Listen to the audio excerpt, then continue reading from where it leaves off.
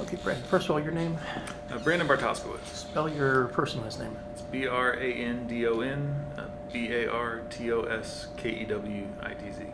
You're in law enforcement, Montgomery County Sheriff's Office. How long you been there? I've been there for 12 years. 12 years, and then what, homicide now? Yep. Kind of, homicide took you through, ended up sending you to San Antonio for a conference. Tell me about the conference and your cold case. Yeah, so it's SAHIA, the Southeastern Homicide Investigators Association. They have an annual conference, and this year it was in San Antonio. And our agency sent several of us to go attend the conference. And while I was there, they have vendors that provide certain types of technology that are useful in our field and that sort of thing. And one of the folks that I met at a networking event was Identifinders International. And they're a company that uses genealogy and genetics to solve cold cases and find either cold case suspects or identify long-term missing person victims or Jane Doe, John Doe type unidentified bodies. So I got speaking with them, and I asked them if they did any work on living cases, and they said that they didn't ask what my case was, and I told them, well, I was adopted at birth, and I don't know anything about my birth parents, so I was wondering if y'all could work on, use that technology to find my birth mother, because I've been looking for her for about 20 years or so, on and off, and had no luck with the regular avenues of trying to find her. So they were absolutely enthusiastic about it. They were really excited, and they got right on it. So they used a 23andMe profile that I had open from several years prior, and were able to use that raw data from the DNA to track down genetic relatives of mine. One of whom was Howard Goodson, and that's my maternal grandfather. And from there, we were able to find out which of his children was my mother, and we identified her. And so for the first time in my 38 years, nearly 38 years, I got to see a picture of my birth mother, which was just outstanding. Now, what is this 23andMe? 23andMe is a company that does genetic profiling for both ancestry and for genetic predispositions to certain types of diseases. They'll do health reports and that sort of thing. And that was my main concern, because as an adoptee, you don't know anything about your genuine family history. So as you get older, you start becoming concerned what you might be genetically predisposed to as far as any type of health condition. Now, your grandfather, you first found. How did they locate the information on him? So they used the genetics, and they were able to find a partial DNA match through one of their databases that linked him to it, and from there they used other database research and that sort of thing, and they found articles on him. He was an 82nd Airbourne paratrooper in World War II, so he had several news articles and that sort of thing done about him. And from there, one of the articles had an image of him, and he looks, he has a lot of the same resemblances of me. So so that was really neat. We were able from there to find out which of his children was my mom. Now, he had, how many children did he have? He had 7. 7, and they were able to track down your mother. How? Yes. So they were able to look at my DNA and find out that I came from a female descendant of Howard's, and from there he had 7 children, 3 of whom were girls. And then just based on their ages, and the only knowledge that I knew was that my mom was young when she had me, she would have been the person that we found, and that's who we reached out to first through Identifinders. They made contact with her, and she filled in the rest of the blanks. What was her reaction when they contacted her? She wanted to talk to me, and she was really excited. She immediately said, based on my date of birth, that's my son, and they put her in contact with me, and I got to call her that day as soon as we made contact with her, and I texted her and said, I think we might have met sometime a long time ago. And we got in contact and had a good conversation and filled in all the blanks. So what about meeting her? Meeting her. So I arranged to meet with her as soon as we could, because I already waited my whole life. So I wanted to get with her And we met 2 days later in our hometown of Helotes. That's where her whole family's from. That's where she was living when she had me. So we met over there at a restaurant, which is converted from a store that she used to work in when she was a kid. So there's a lot of history there too, and she kind of tuned me into all the places that she lived, where she worked, and I got to meet several of her siblings. The whole Goodson family was just fantastic. It was the best kind of reunion I could have expected from this whole thing. What about your family reaction?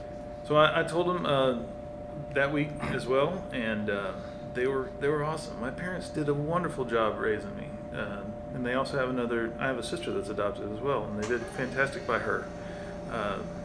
So they were 100% supportive of learning that information. They knew why I was looking. They did everything they could to help with everything, and they did a fantastic job raising me.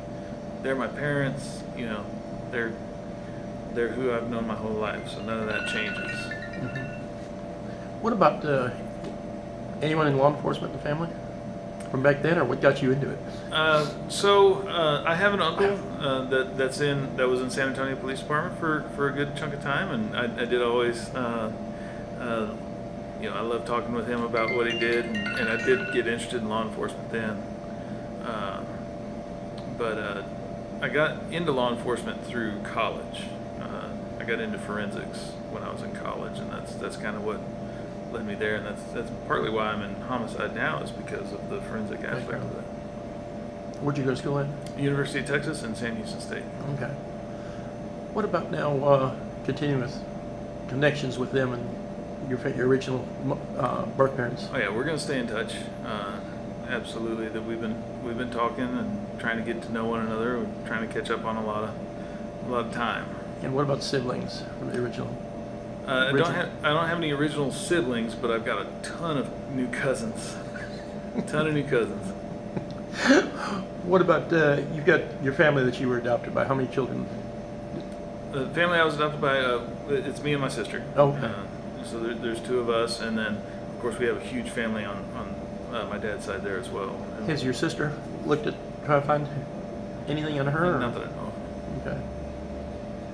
So you just pretty much, this really made a big deal for you.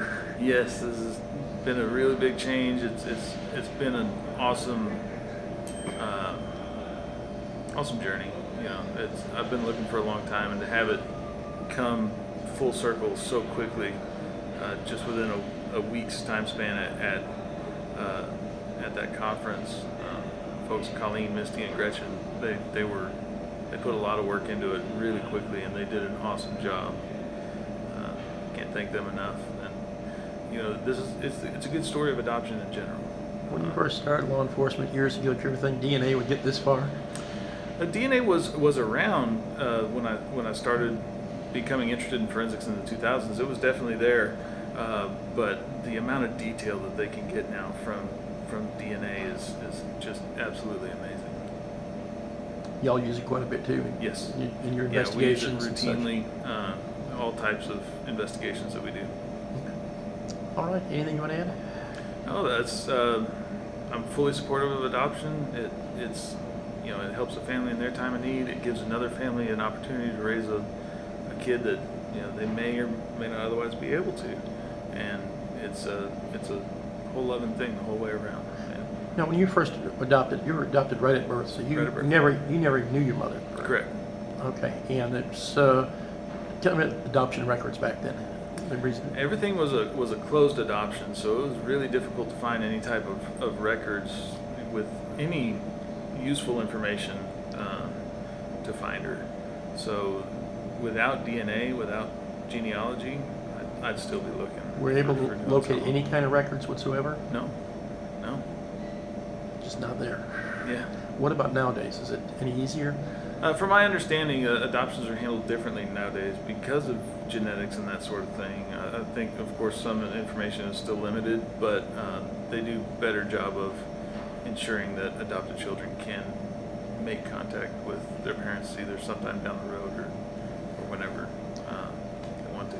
What would you say to someone that's adopted and thinking about, trying to find a family member or something like that? Absolutely do one of the Ancestry or 23andMe, one of those genetic DNA services. That's the first step towards finding it. That's an undeniable, easy way to get it. Now, I can't guarantee that everybody's story is going to work out as well as mine did. I had the best ending that you could possibly get to this type of a story, but it always helps to have that information. I got it. Now, Branden, you're able to locate, your mother had some documents too, some photos. Tell me about those. Yeah, so when we started communicating, we started texting one another, and she sent me a photo of 2 documents that she had, one of which was my original sonogram, and another one was a handwritten card that was on an ivy that was given to her by my my adopted parents. And I immediately saw that handwriting. I was like, that's my mom's handwriting, and it's a wonderful card, and she kept that this whole time. So it was really neat to see. Now, your parents now, your adopted parents, did they know anything back then? Just all? They knew very limited information from the attorney that handled the adoption process, but they didn't know. They weren't holding anything from me. Mm-hmm. They just didn't know. So when I found out and told them, they had a lot of questions for me too about her and how she was doing and all that. And I was able to give them some answers too, because again, it's filling in the blanks for everybody. And that was a really good thing all the way around.